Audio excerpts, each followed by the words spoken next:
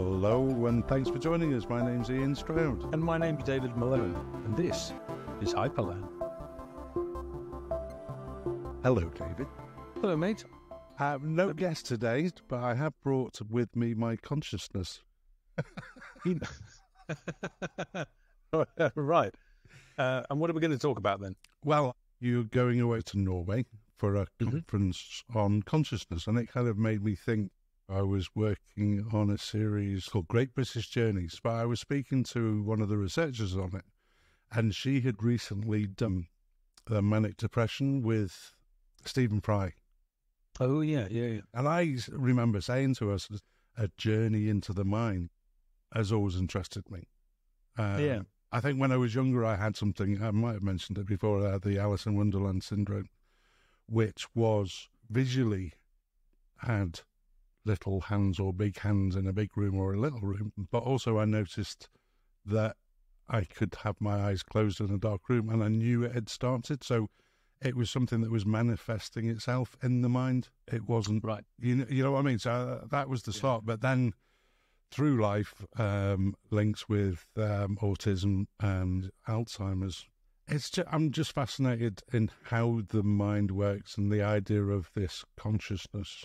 Okay, well, there's two things there, and that often get confused. Right. There's how the mind works, which sometimes grades it over into how the brain works.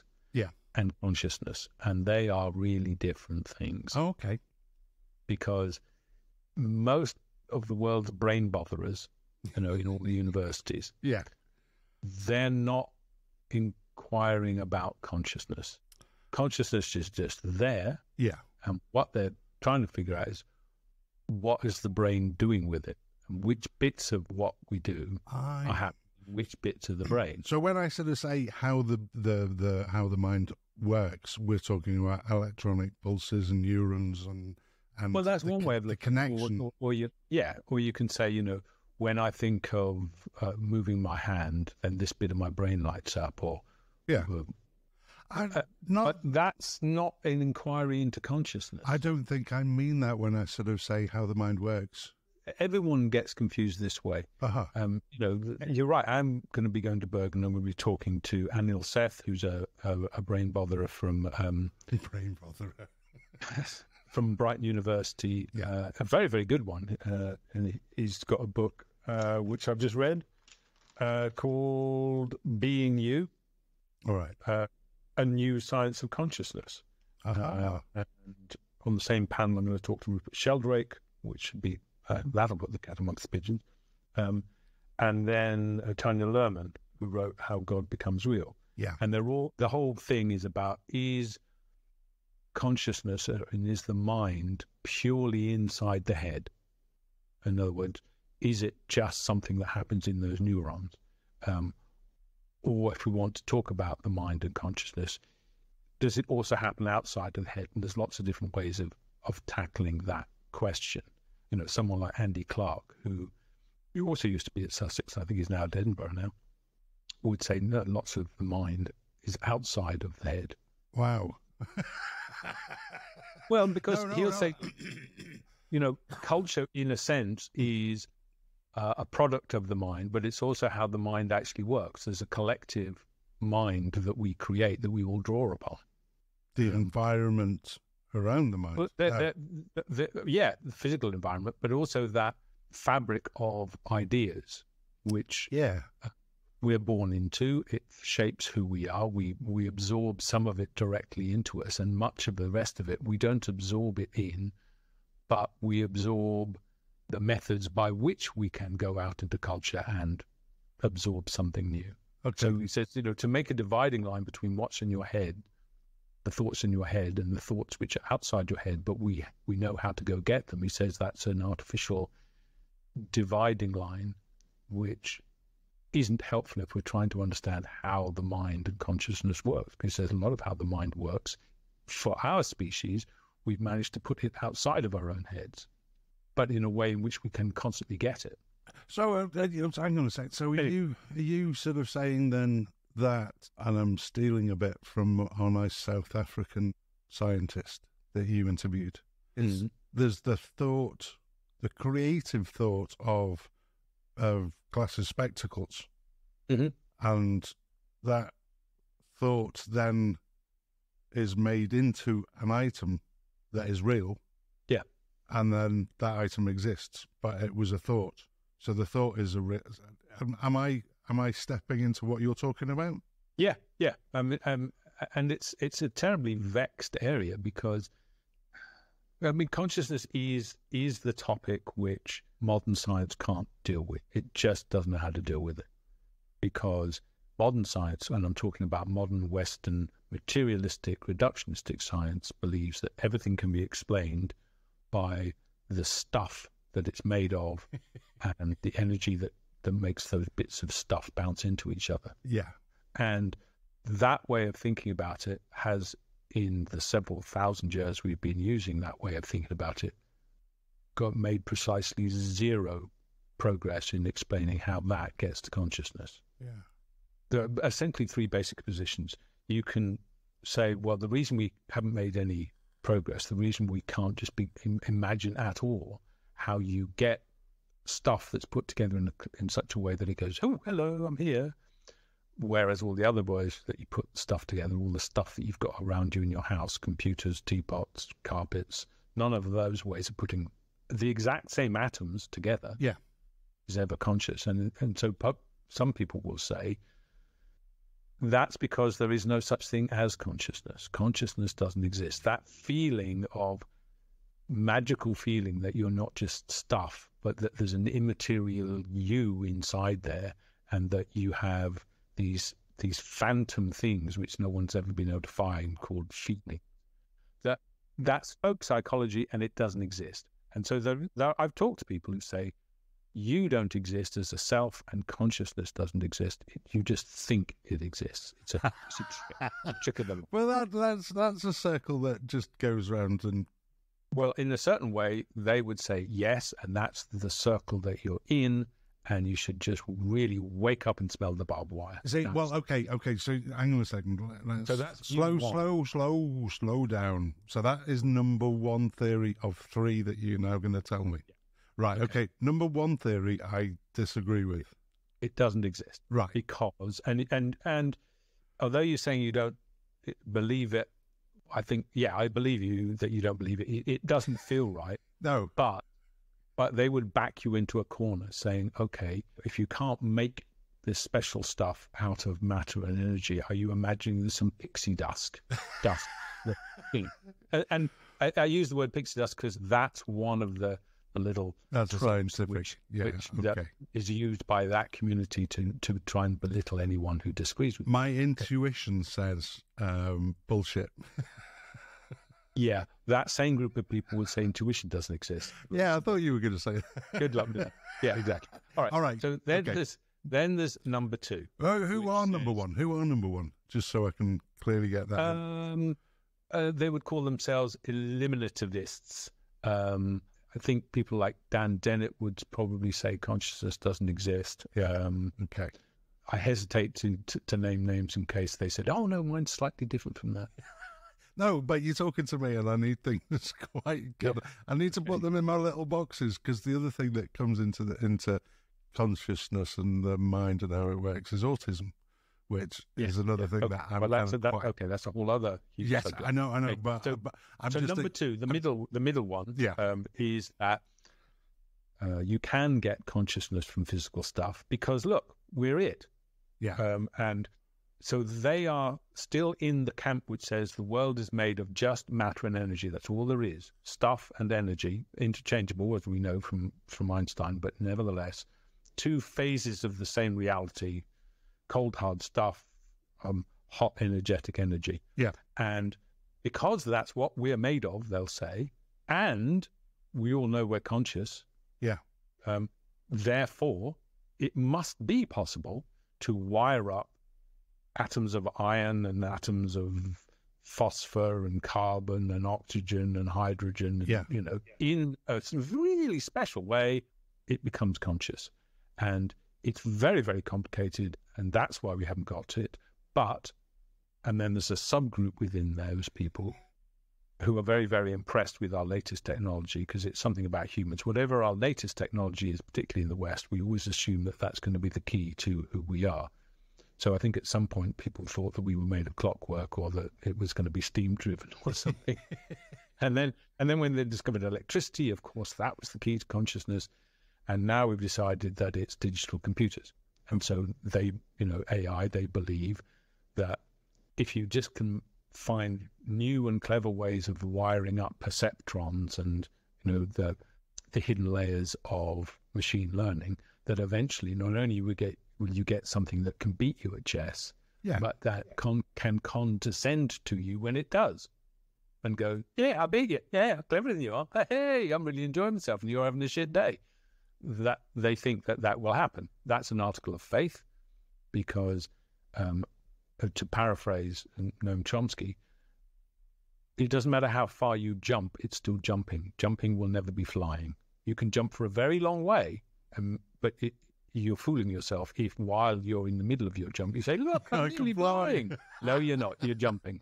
So that would be described a little bit as a simulacrum. Well, yeah, I mean,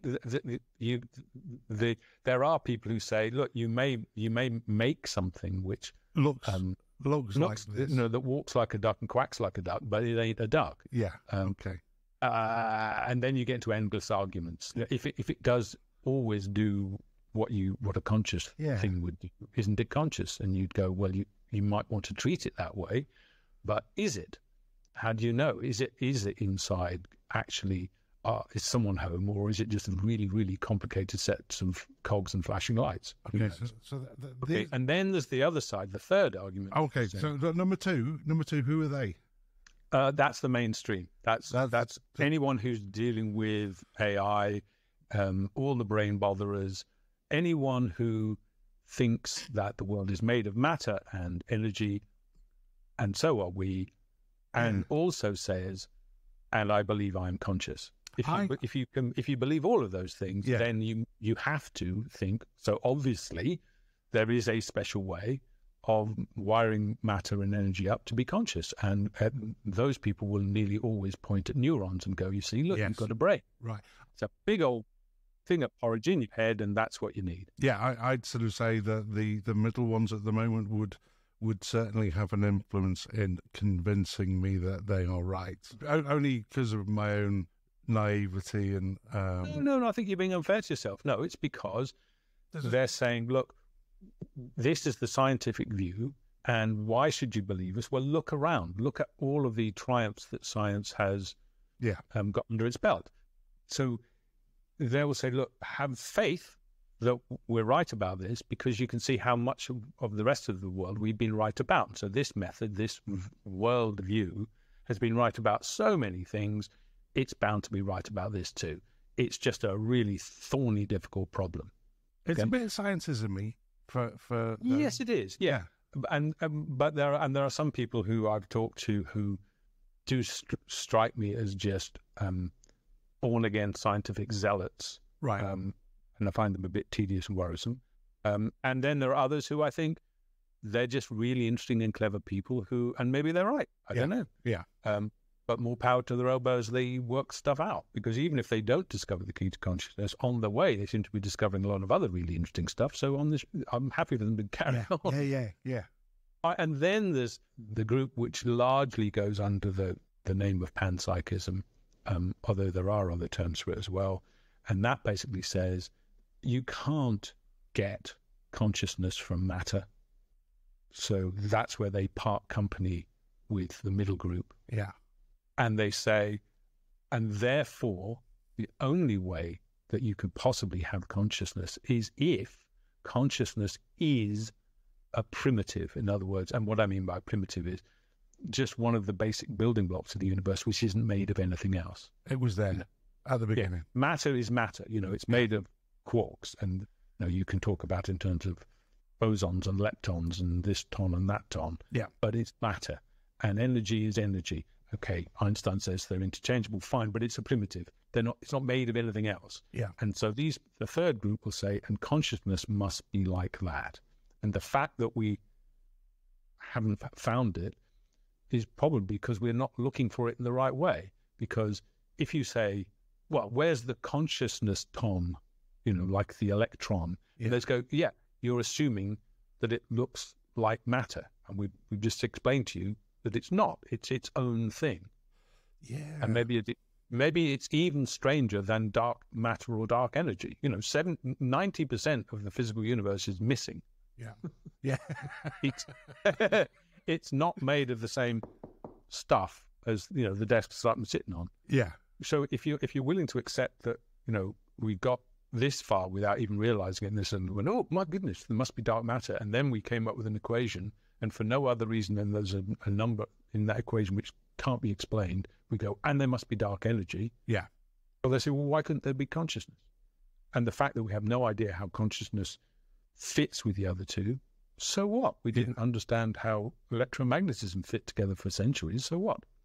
Yeah, those are the three essential schools. Well, the third one reminds me quite a lot of religion and God and faith, and there's something there that can't be read. So and that's part of the problem in a way. We kind of make up a little. The first two groups like to characterize panpsychism as, it's just some weak-willed sort of quasi-religious retreat into mumbo jumbo, and it's not. Well, if it's not classified into a named religion, and it is just this thing that's there that people believe in, that there's no way of measuring it. What we can say God is. Okay, so you don't like the fact that we can't measure it? No, I don't. I'm trying to just work out exactly this third lot. I'm trying to summarize in my own head what it is. It's a very radical approach that just says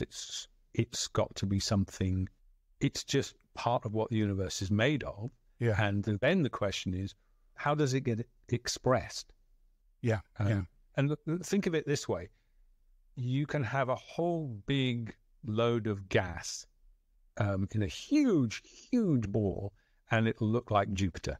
Yeah. That is a massive ball of gas. And because there's so much of it, it generates its own gravitational field, so that and pressure, so that by the time if you plunge into it, it changes from gas to liquid, and in certain places be solid.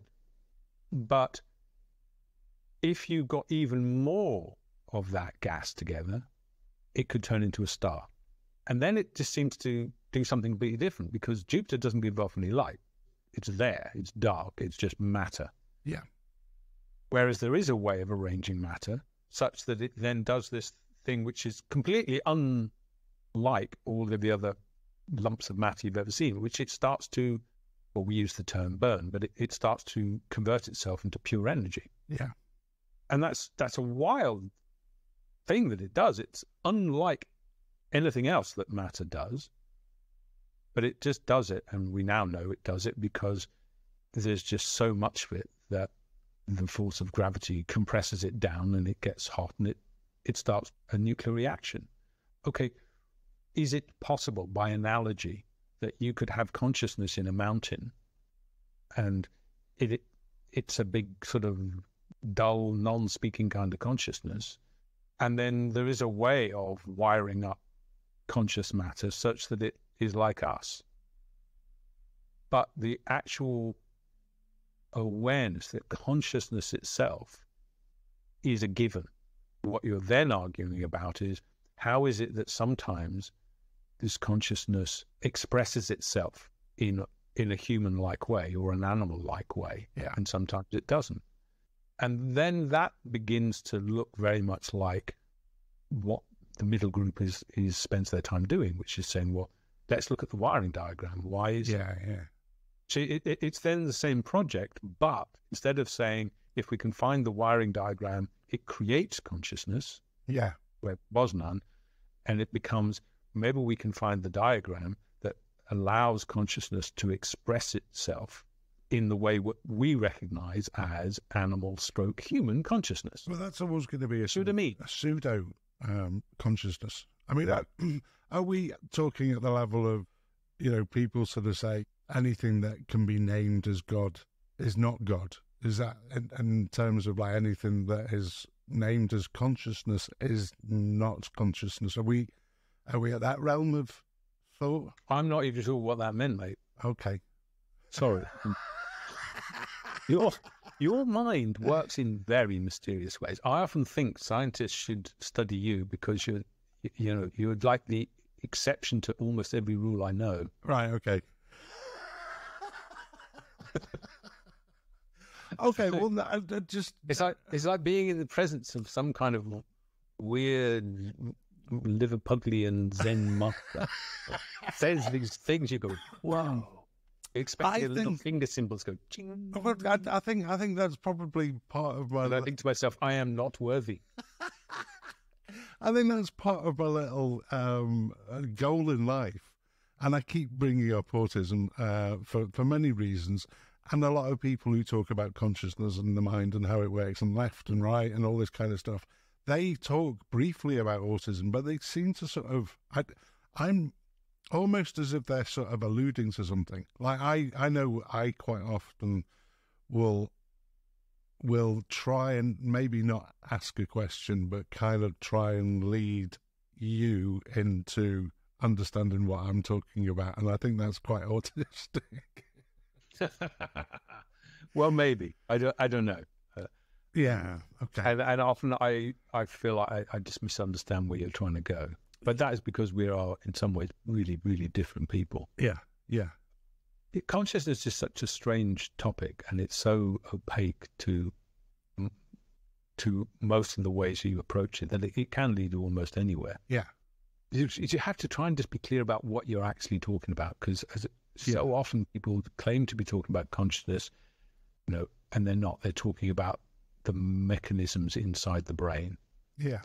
Or the mind, and they're not necessarily the same thing, because some people think that the mind and the brain are the same, and others think that they're different. The mind is in the brain, and yeah. But look, I mean, just to give you a small example, the idea, the seemingly most sensible idea, because it's within our present reductionistic paradigm, is that we think we recognize consciousness we think we're conscious, and we think consciousness in other animals, and then we say, what do we and animals have in common? And we say, a brain. Correct. And their neurons, and we sort of notice that the animals with the biggest brains relative to their body size seem to be the ones that exhibit the kind of behavior which we recognize as a bit similar to ours, and quite complex, and they can solve problems that we were impressed by, like opening doors or fitting square pegs in square holes and things. Yeah. And we're very impressed by this. And we say, in the ones with the smaller brains, fewer neurons can do less of this. So then we say they have less. Obviously, neurons are the key to being clever and also being conscious. Mm-hmm. And that seems reasonable. And so we look at plants and we say they can't possibly be conscious because they don't have neurons. Now, I think that's wrong. I think there is a kind of consciousness. It just uses mycorrhiza in a different physical mechanism, but there's certainly information processing, and I don't see why we should think that plants can only have information processing without consciousness, whereas we have information processing with consciousness simply because ours is done by neurons. Yeah. That seems odd. But look, there's a very famous example which comes from professor of pediatrics at Sheffield University, a man called John Luhrmann. This is it's been quoted by lots of people. I'm reading this from Iain McGilchrist's book. Okay. And he relates, this is a really famous example. John Luhrmann, this professor at Sheffield, he says, look, there's a young student at this university who has an IQ of 126, okay? He's gained a first-class honours degree in mathematics, is socially completely normal, okay? Yeah. And yet, and this is the quote, the boy has virtually no brain. Okay? We did a scan on him, and we saw that instead of the normal 4.5 centimeter thickness of brain tissue between the ventricles, and the cortical surface, there was just a thin layer measuring a millimeter. His cranium is filled mainly with cerebrospinal fluid. Okay? So I can't say, just continue the quote, whether he has a brain weighing 50 grams or 150 grams, but it's clearly nowhere near the normal of 1,500 grams. Wow. So Yeah. If you are utterly convinced that being clever is simply how many neurons you've got, Yeah. or that it's not just how many neurons, but the complicated way that they're wired together, Yeah. how do you account for that? I don't know, but I'm a way to weigh my brain now. and then people will say, okay, it's not just the amount of neurons, Yeah. although they will quickly retreat to talking as if it was when you start getting around with animals. They'll say it's how well they're wired up. And that also doesn't work, because the bit of your brain called the cerebellum, which is the little brain at the back of your head, Yeah. that bit of the brain is far more densely wired up than any other part. And yet, that bit of the brain can't sustain consciousness. So where does that leave this theory that it's to do with neurons, the number of them, and how complicated the wiring? These are just basic facts which really shake that set of assumptions, and they are just assumptions. Yeah. I kind of think there's a consciousness in the brain, but I think I like to think that I'm probably a bit of a tree huggery thing that a mountain can have conscious. Yeah, well then you're on the panpsychism side. But I don't think a stone has. All right. Okay, hold on, hang on. So there's a mountain. Right? Yeah. And it's conscious. Now I'm going to go up there with my rock hammer and I'm going to chip off a stone. And bring it back to me. Right. So yeah. If it doesn't have consciousness, were you saying the consciousness in the mountain was in the heart of the mountain, in the deep bowels of the mountain, and the special crystal? Yeah. Well, or is it in the whole mountain? And if it was, then surely my stone's got a tiny bit of it. Yeah. And the weird thing then, it gets even weirder, is if I took that stone and I used it as a glaze on a pot. Yeah. Then does my pot now have some consciousness? So then, is the mug that I'm having my tea out of in some way consciousness, because it's made of rock? Yes, it's made of that. Yeah, kind of. Yeah. And so, and therefore my light bulb, because that's made of silicon. Well, it's made of glass and a bit of metal. And so, and all it says to me is, all bets are off. That the only people that I really worry about are the people who go, oh no, I've got the answer. It's completely obvious. And anyone who doesn't agree with this is obviously, just believes in pixie dust. Yeah. It's those people. Okay. They've got no basis for their rampant certainty. Yeah. Okay, David Malone, can you tell me what consciousness means to you? Yeah, I can tell you what it means to me. I have no idea where it comes from. I agree with Nagel that consciousness of the kind which I recognize in living things is where it seems to me to be something to be that thing. So it must be like something to be a bat. Okay. Yeah. Now, when I look at a mountain, ordinarily I would say I don't know that it means anything to be a mountain. Panpsychists would say it's conscious. It has consciousness. What I don't know is if consciousness always brings with it a self-awareness of it being something that it's like to be me. Yeah. Do you know what I mean? Yes. Consciousness and self-awareness are not necessarily the same thing. I don't know that for certain, but that's how I think I must be thinking, because I'm perfectly open to the panpsychism idea that, or panpsychism, that's another version of it, that consciousness is a fundamental in the universe, and then what we're arguing about is how it gets expressed. That's what I was going to sort of say. If you're sort of saying it's believed that it's there at the beginning, it must be there in other things. Yes. You could then say, so was the universe at the beginning conscious? and panpsychism would say, well, consciousness was in the universe, certainly. Yeah. And McGilchrist would say at the very beginning it was consciousness, and then it turned into matter and energy as well. And this is where I go back to my, whatever you think God is, it can't be because, and that's where okay, I'm beginning to see where you're going now. Yeah, right. yeah. Okay. Yeah. But Fucking hell, saying that there was consciousness in the universe to start with isn't necessarily making the claim that that consciousness was wired up, to use that metaphor, in such a way that the universe said, "Oh, hello, I'm a universe." Yeah. It may be that consciousness, in order to express itself, does require clever ways of being wired up. The same way that matter can suddenly produce electromagnetic waves of energy if it's in a big enough lump that it turns into a star. Yeah.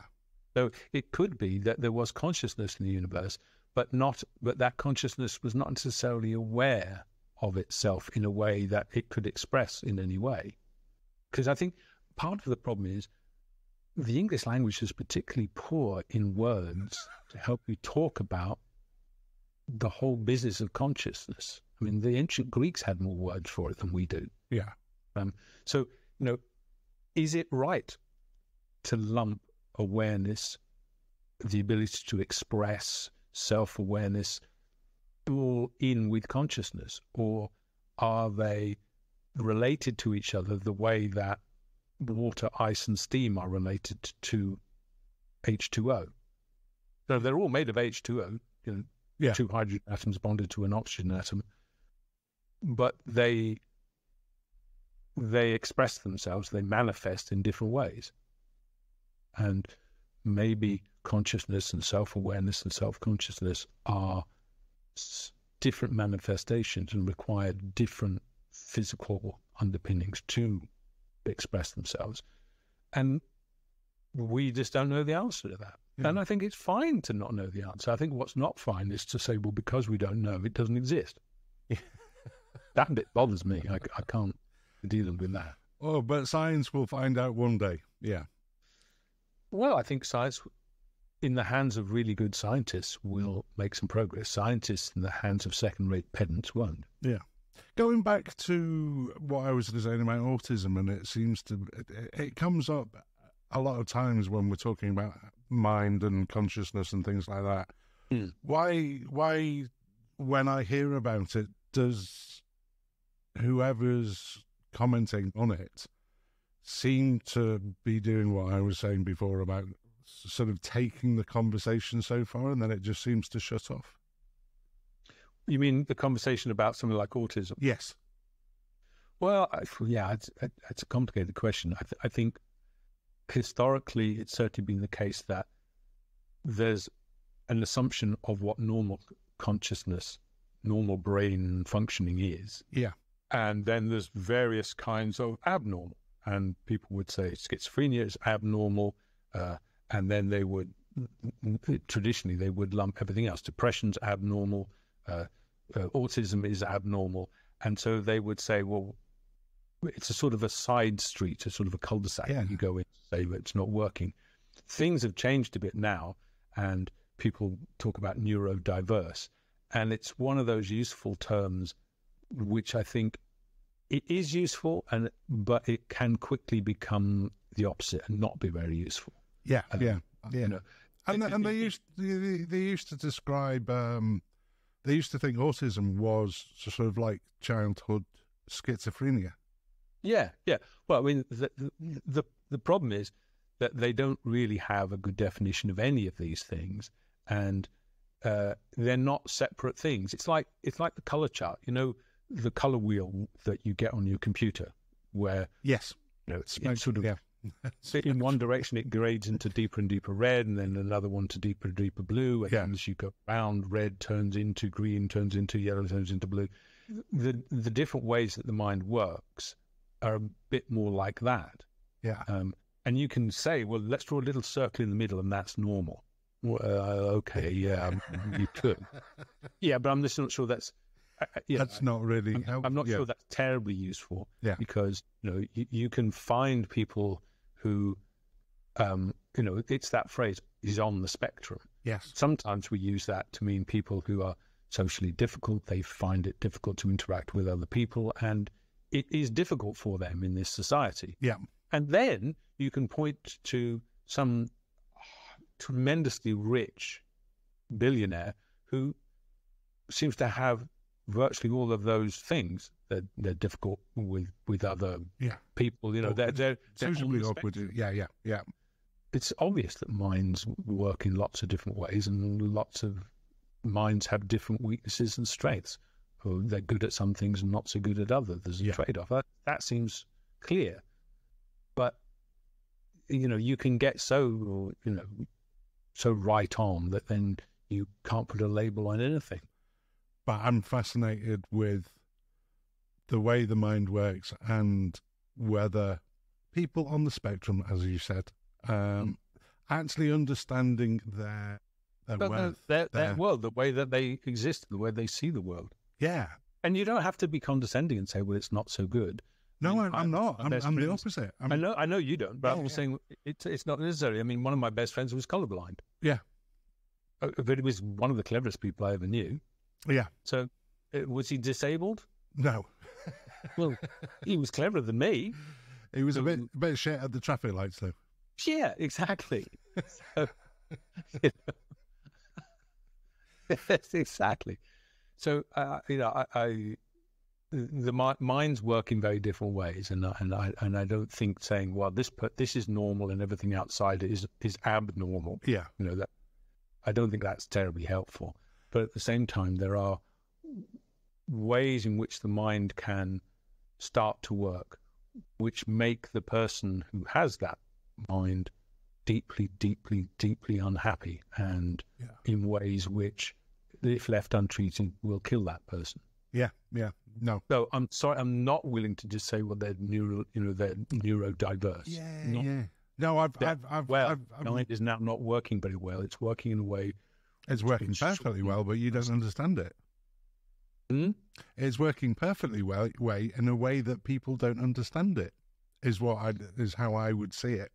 But but if they are deeply unhappy, is it enough to just say, well, it's just working in a way I don't understand? Or should I say, I don't want to leave the person with their mind working in this way I don't understand, because I want it to change back to something which seems less painful for them. Yeah. Is that wrong? Well, it's an interesting thing that I've been asked a few times, that if there was a cure for autism, do you take it? And cure that what's autism? your answer? And what is my answer?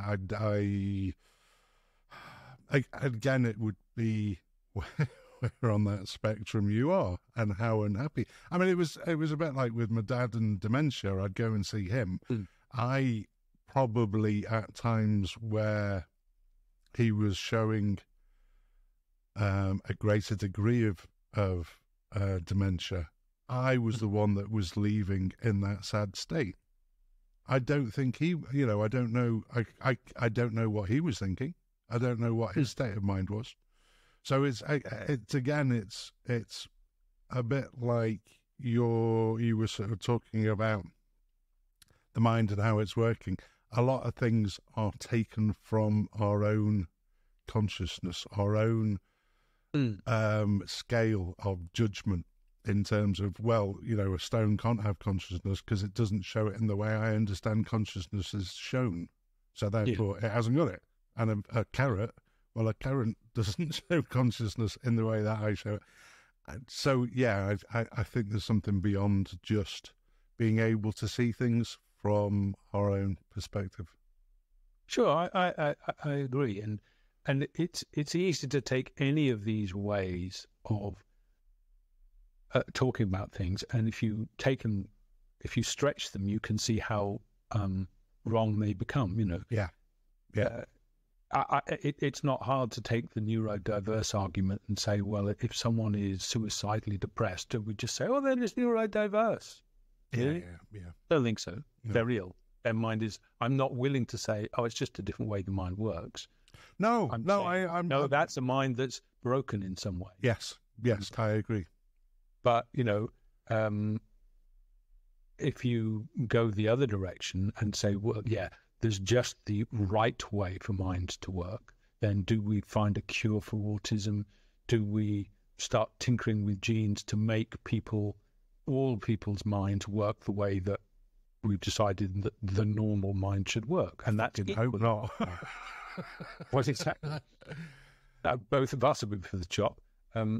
So yeah, it just says to me that it's thinking that because we can put a word on it, that word is pointing to the only path to truth, is wrong. They're labels which are useful in some ways and not in others. And I think the categorical way of thinking, like if normal exists, then that's the only thing that's good. Yeah.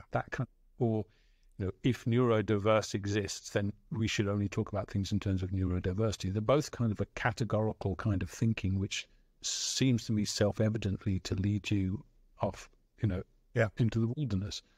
So that way of arguing, that way of thinking just seems to me itself to be the problem. Okay, we'll wrap up consciousness for us and then we'll say good night. Well, I think we can only wrap it up by coming back to it because it's a fascinating subject. Yeah. I'm firmly convinced we've all got it, except possibly for a few members of Parliament who may have had it surgically removed. It's fascinating, and there's so many ways into it. And I'd like to talk about some of like the Luhrmann book and her stuff, and talk more about. Yes, it's Tanya Luhrmann. Tanya Luhrmann, and I'm going to be talking to her, and then Seth and Dan Dennett, and they're all fascinating people. The one with Iain, I think the How To Academy is going to put it up in a month or so we should keep an eye out for that, and then we'll find some way of. It was a great discussion, although we didn't discuss consciousness because there's so much in his book, The Matter with Things, that we covered a huge amount of ground, but we didn't cover that. Yeah. So, and maybe when his speaking tour becomes slightly less hectic, I'll be able to convince him to come on. Oh, that'd be brilliant. Yeah. Actually, if what you could do is you could just get him to sort of send every month, just sort of send a thought for the month. And he can just record it on his phone and send it to us, and we'll put that up, and that will save. All right. Going through 45 minutes of... Yeah, exactly. All right, mate. All right, well, that's it for the moment. I think we've probably confused ourselves and everybody else now. Well, my brain, my mind, my consciousness is aching. It might be bleeding inside, I'm not too sure. All right, mate. Well, I'll talk to you on the next one. Okay, buddy. Do you want to do the thanks for listening? And no, you're so good at it. Go and search Substack, David Malone, and leave a little message. I'd love to hear what people think of consciousness and whether we are whether I'm a complete crackpot. Thanks, David. Cheers, mate. Talk to you next time. Okay.